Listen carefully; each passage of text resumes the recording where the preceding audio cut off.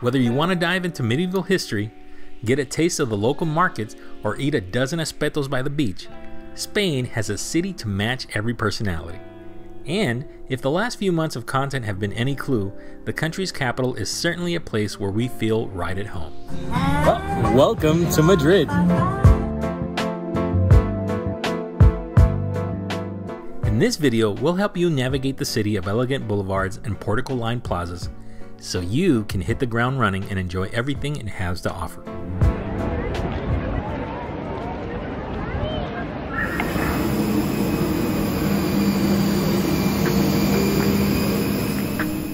Although we've gone to Madrid in multiple occasions, getting there is not always the cheapest, at least from Chicago.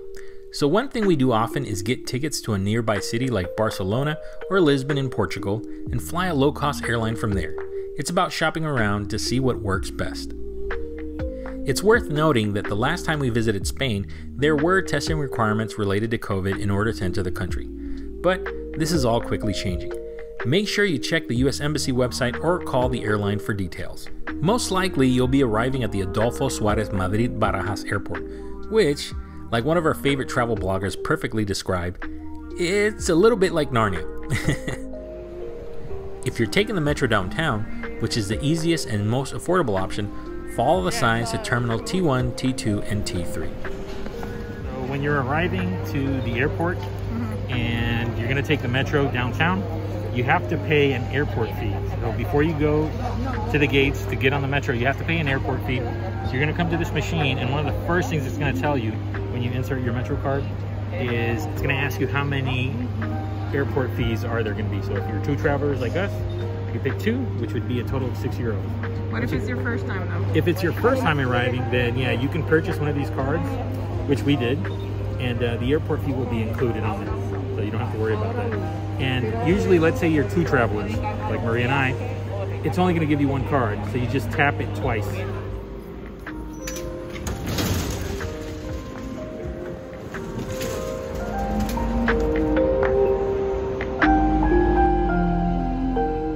Another thing to keep in mind is that if you decide to visit a nearby city during your stay, you might have to pay an additional fee to enter and exit the new area, like it happened to us when we visited the ex-Madrid Entertainment Mall. What's happening? Alright, so we learned something today.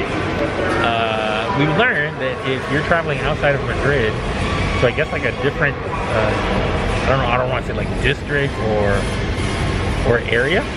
Suburb. Yeah, you may need to pay an exit fee. And the stop that we went to doesn't have like the machines to purchase that exit fee. Kind of like when you go to the airport, where you have to pay a special fee to exit the airport or go to the airport. So we need to do that, but now we have to go back one stop so we could potentially purchase that exit ticket. That was a mess up on our part, but hey, you learn something new every day. In terms of taxis, we tend to avoid them, unless we absolutely need to use them.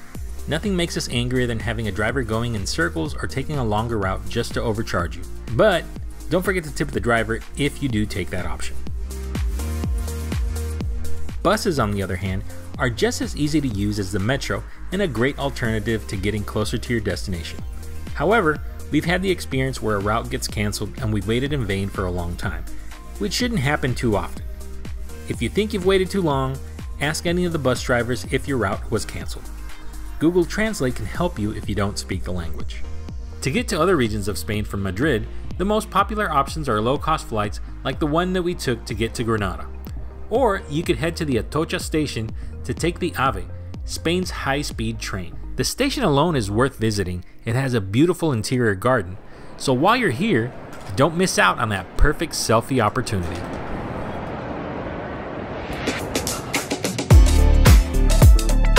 Now that we have transportation covered, let's move on to lodging. There's quite a few swanky hotels in Madrid, for a decent price too, like this one, right on Gran Via.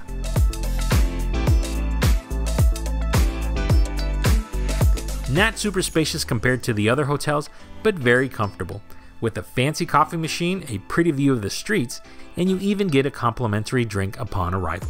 If you're on a budget, you can still get a very nice hotel on a less busy street or area of the city. We're big fans of Hotel Infantas, for example, So much so, we stayed in the same room twice. It had everything we needed, including a desk to edit videos, a very large bed. You also have a useful mini fridge, which was great because we could get drinks and snacks from a convenience store that was very close by. We also had a nice closet with a safety box and a pretty standard bathroom. The view isn't great, but we could open the window to get a nice breeze, which is important because the air conditioning system was turned off a couple of times because it was considered too cold outside. Yes, that can happen. Now, let's talk voltage. So, we brought this one. Now, it's like it works as a multi-plug, USBs, which is awesome. Now, you gotta be careful with this because this one that just plugs in, it doesn't do like the voltage conversion, right? So in the United States, we use 100 volts. In Europe, I believe they use 240 volts. This does not convert it. A lot of your tech, the chargers that you use, will do the conversion. So just make sure that whatever you're plugging into here says 100 to 240 volts, and you shouldn't have a problem. So when traveling in Spain, you don't have to rely on your phone or use a SIM plan option for Wi-Fi access. You can actually rent a pocket Wi-Fi or travel Wi-Fi, and this will give you Wi-Fi access wherever you travel within Spain. For example, we went to Granada and Malaga and we always had Wi-Fi access. It's very convenient and you can connect multiple devices to it. So sometimes when you do the SIM card option, your phone hotspot might not be as fast as a travel Wi-Fi. So we do recommend that option, and it was pretty inexpensive at about €6 per day. Next, we'll share some general tips on eating out and some food culture nuances. Alright guys, by rule of thumb, if you see a place that is called tapa or has tapa on the title or somewhere in their advertisement, we usually try to avoid it because that means it's usually a touristy place, right? Again, you want to try the more local, like tabernas and the restaurants, so by rule of thumb, if you can avoid it, do it. Also, like we mentioned in part 1 of our Madrid food tour, it's good to avoid restaurants advertising beautiful paellas outside of their establishment.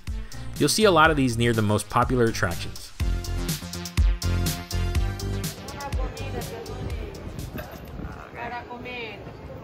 When it comes to markets, everybody is going to tell you to visit Mercado San Miguel, and while the Mercado itself is not bad, do keep in mind that it is very touristy and the prices are super steep compared to a lot of other markets we've shared with you in this series.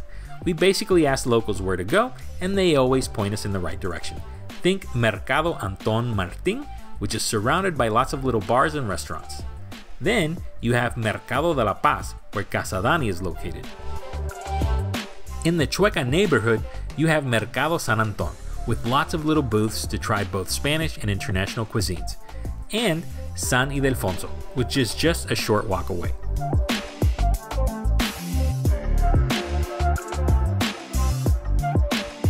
If you're wondering what the breakfast culture is like, it's common to enjoy some bollería, which is usually a pastry or a toast with coffee. But you can find spots where you can enjoy a more American-style breakfast. Churros are often eaten as a mid-morning snack, and lunch is enjoyed later, like around 2 to 3 p.m. Locals also like to enjoy a vermouth and some tapas before dinner time. This is different from the vermouth we knew, by the way. Dinner is usually from 8 to 10 p.m., and it doesn't have to be heavy. There are tons of great options in Madrid. Do a quick search on Instagram typing #MadridFood to see where the folks are going. Finally, tipping is mostly optional, but as a courtesy, you can leave a couple of euros, and restaurants usually expect a 10% tip on your bill. But there's no formal rule.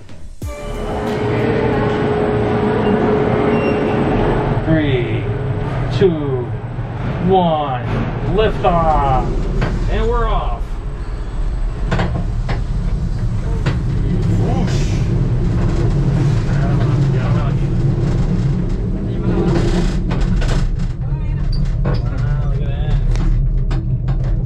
So we're on the Teleférico. There's actually a bus that you can grab from Palacio Real.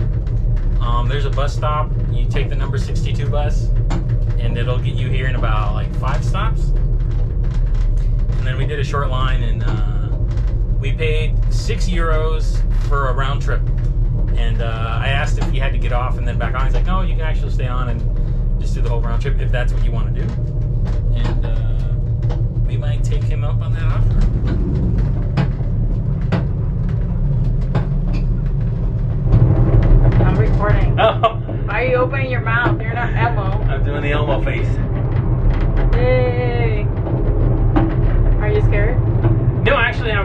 quite calm. I guess because I'm enveloped in this metal structure. Not like when we do the ski lifts where, you know, we're just outside and a wind can push you off. It's a nice way to look at the city. Yeah. Oh wow, we're actually over the highway now. Wow. Yeah. Another great spot for amazing views is the Templo de Debod Park, an ancient Egyptian temple that was dismantled and rebuilt in the center of Madrid. It's a pretty nice hike on a sunny day. Plaza España is a short walk from there, and a place we like to go to people watch. They also have a nice playground area if you have kids. Another place you must visit is Palacio Real and its gardens. It's the largest palace in Western Europe and one of the largest in the world, with over 135,000 square meters and 3,418 rooms, and the buildings in the area are also quite majestic. From there, you can also walk to Plaza Mayor, which is admittedly a bit touristy, but we also spend more time wandering around the surrounding streets. Towards the heart of the city, you'll find Cibeles, and just a short walk from there, you'll see Puerta de Alcalá. And right next to Puerta de Alcalá, there's Parque de Retiro. Their close proximity makes it easy to plan a day of sightseeing. If you're planning on doing a lot of eating in Madrid, Parque del Retiro is your friend. It's one of the largest parks in Madrid. It belonged to the Spanish monarchy until the late 19th century, when it became a public park. Now where are we going? I know where we're going. We're not lost. You sure? My internal compass is telling me where we need to go. Your internal compass, you mean Apple. My internal compass tells us that we need to go left. We're slightly lost. We'll find it. I mean, we're not really lost, we just took a detour. So we're walking in the Parque del Retiro, and we were actually looking for the glass palace, and we found it after a short detour. Short?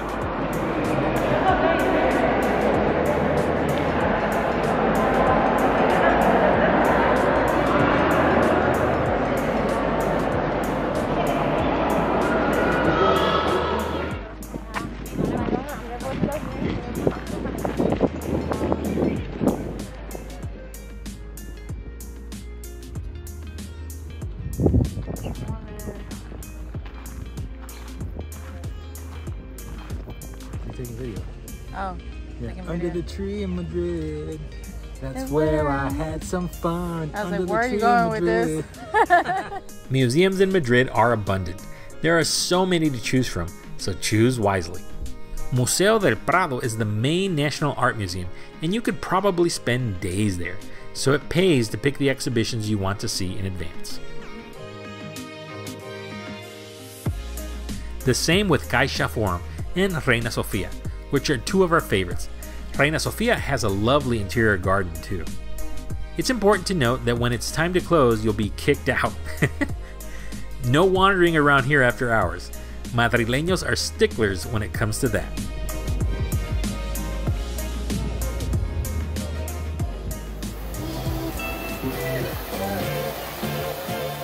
Finally, do spend some time exploring the neighborhoods.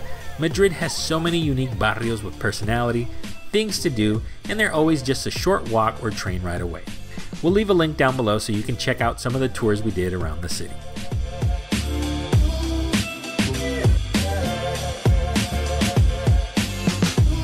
Alright guys, that's going to be it for this video. I really do hope you found this video useful. And if you have any questions, please let us know in the comments down below and we'll do our best to help you out. And as always, thank you so much for watching and see you in the next one. Bye!